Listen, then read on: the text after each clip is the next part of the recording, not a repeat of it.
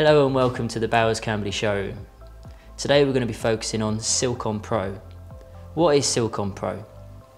Sylcom Pro is a software package that allows the simultaneous communication between various devices, including Sylvac hand tools, the Bowers ball mic, Trumos height gauges and plenty more.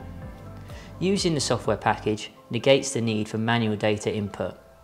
This enables an increase in efficiencies and reduces potential human error. The Sylcom package also indicates to the operator very quickly if a component feature is in or out of tolerance. The values can be reported and saved within the software or externally if you're using a separate SPC system. Let's take a closer look at the software. So once you've started up the software, the first screen that appears is the login, and we can have various different levels of login. I've just got the supervisor here, but you could have the name of the operator, which would appear on the report. And you can see down at the bottom here, I've got a little green indicator actually telling me that some of the instruments are already connected, and that's because of some of the settings that I've got already applied. So I'm just going to put in the login. It's worth mentioning as well, with the login there'd be different levels of access to changing settings and things dependent on who's using the system, and these can all be fine-tuned. So on the left side we have the connection area. So at the moment you can see that the caliper and the mic are connected. So as I'm moving the reading, you can see that that's giving me a live reading there, so we know it's definitely connected, but I can see that anyway. With the Sylvac caliper, the Bluetooth is actually integrated, and the data is sent using a button on the top, a trigger. It's quite neat and tidy, no need for any extra accessories. It's the same with all of our hand tools and the ball mic, which we'll move on to later. The Bluetooth is integrated. If I wanted to connect another instrument, for example, the indicator I've got here, I've just got to turn it on, make sure it's on the Bluetooth setting, and I can click on the Bluetooth scan. So I'll just make sure that's on the Bluetooth setting.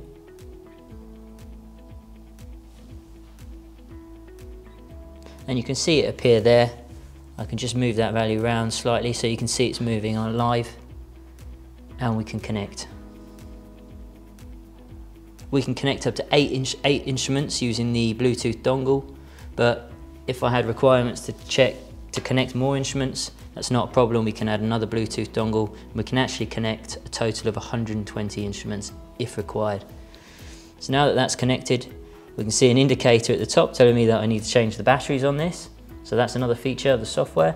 It'll also give me an indication of if the calibration date's running out, and I can get warnings and alerts to appear linked to that. So we've got a range of hand tools there connected. So on the main screen we have some parts. You see I've been doing some tests and things, but you'd have a different part there, and the operator will be able to select that, link to that part. Depending on where you are within the process, you may have a number of control plans. So I've got a control plan here, which is for the aluminium housing, which is actually just the back of the indicator, you can see here. And just to keep things simple, I'm just going to be using the caliper, but in reality I could be using a height gauge, I could be using an indicator, I could be using the ball mic. So it's not a problem connecting different instruments. So if we just click start, I can pick up the caliper. I've got the component here. The first thing to point out is the part serial number.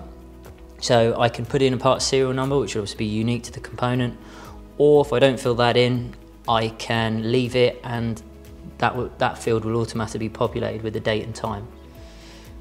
We can see that the measurement we want to take is the width at 19mm, but it's also telling me what instrument to use. So if I did have various instruments, a picture there would appear, so just helping the operator out. And we've got a live view there of the result changing. That's I'm changing that. So I'm just going to go and take that measurement. We can see as I've clicked the trigger, the screen has gone green. We're in tolerance and that value has been stored there.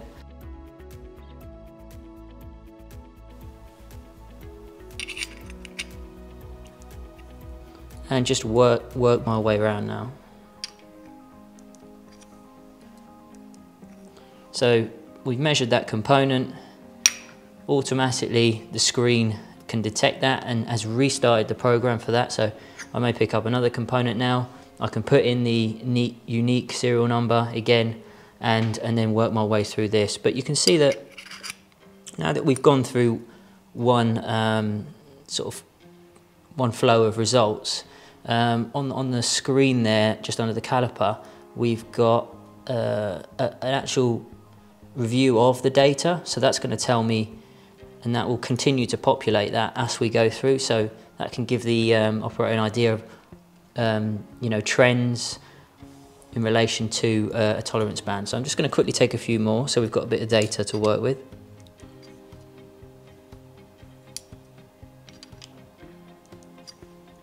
And 58. Yeah.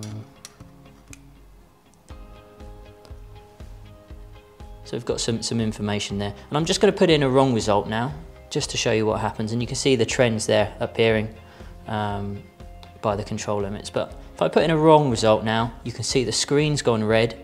This whole screen would go red actually if it was the second or third result and the other two were okay. So it's giving me an immediate indicator that something's not right there.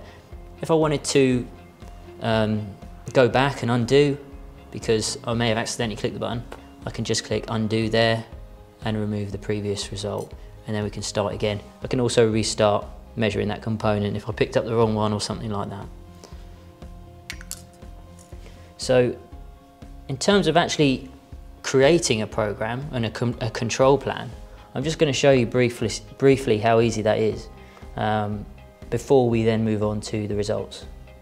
So if I go into edit, we've named it. I've got a name there for it. Store data trigger is irrelevant. I've got the trigger on the top here, but I can actually have a foot pedal, Bluetooth foot pedal, or a key on the keyboard actually to signify that. We can change the batch number, which I've just left as automatic. So depending on the number of parts you're doing within a batch, you could ask the program to actually stop. And then within the actual control plan, all I've done is input a PDF of the technical drawing with some of the measurements I wanted to take a closer look at. And I can literally move that around very easily, like that. I've added the measurements in. I can fine tune exactly where I want to place these. And then we can also very easily just change the size of the results and readings, just like that. And if I go in to one of them, I can rename it. I can change the display type. We can change the nominal, upper or lower tolerance, and just really fine tune whatever works best, depending on your application. If I want to add another measure, I can just click add, rename that, select the hand tool. So at the moment I've got these four connected, so I could have the mic being the mic to check something else, and just add that very easily, and pop that where I want, and also the actual field that it's going to be checking. And if I want to delete something, it's just a case of clicking the delete button. So I'll just pop that back in the middle. So yeah, you can see that you could quite quickly create a control plan with various different hand tools, all linking into one component. So you're probably wondering where all that data is going. So within the Sylcom package, we have some analysis software. So these are the different, so over here we have a summary of the results, and if I just open up the filters, I've actually got it set just to review the last 8 results. So we've got a mean of those, the nominal value that was measured, the name, the tolerance band, min-max, range, CP, CPK value, and your various SPC analysis. So this is all within the software package. If I was looking for data of a certain period, I can then change the from and to date. And for the individual feature, I can double click on the diameter and I can actually get a curve, a sigma curve.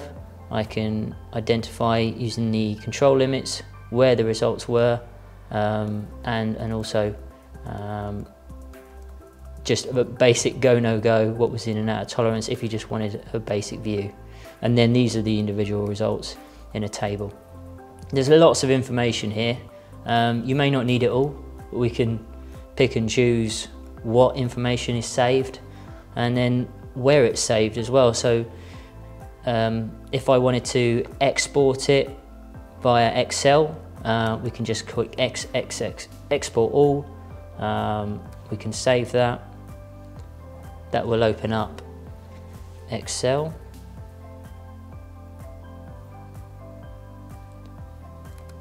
That's the one from today. So we've got all the information here, and we can, delete columns and things and change things depending on what you actually need.